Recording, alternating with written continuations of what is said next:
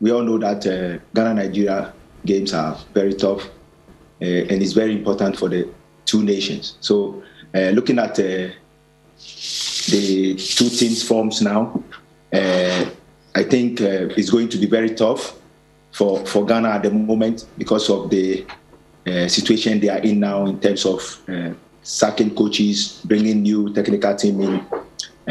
The team is not stable, unlike Nigeria, that a stable team.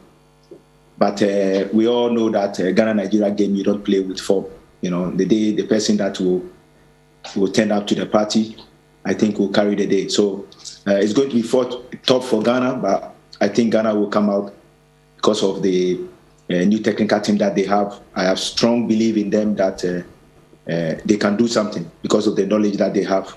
This crop of technical team, I think they have experience. They have what it takes to help their team beat Nigeria.